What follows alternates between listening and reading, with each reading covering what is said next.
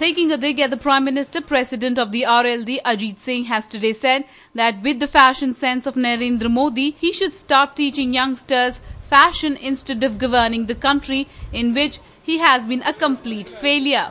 Prime Minister Modi is known for the way he dresses and carries himself in public life. While he has made several promises over years, the RLD, which is trying to come back this time in UP, feels none of it has been turned real.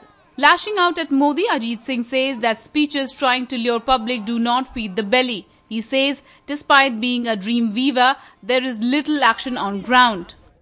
Modi के तो अच्छे दिन आ गए ना। भाषण मोदी साहब बहुत अच्छा देते हैं। अगर भाषण से पेट भरता हो तो मोदी साहब से अच्छा प्रधानमंत्री नहीं मिलेगा।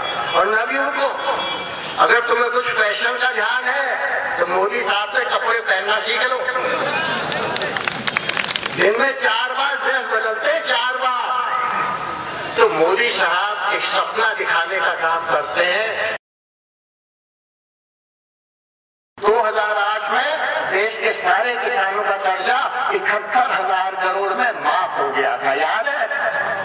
अब अगर माफ करोगे तो 1 लाख करोड़ खर्चा होगा, एक बार। ये हर साल 5 लाख करोड़ दे रहे हैं, लेकिन किसानों का कर्जा माफ करने को तैयार नहीं है। तो झूठे वायदे, लोगों को दंगा कराने से अब मोदी साहब आप जीतने वाले नहीं हैं।